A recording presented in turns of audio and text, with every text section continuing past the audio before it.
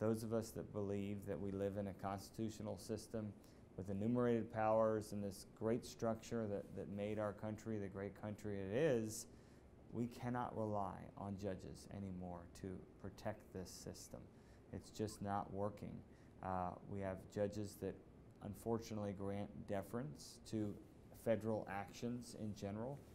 So that really puts us behind the ball on a lot of these issues. So this is, I would submit, obviously I'm biased as a state AG and a Federalist Society member, but federalism and the rule of law is the most important thing of our system.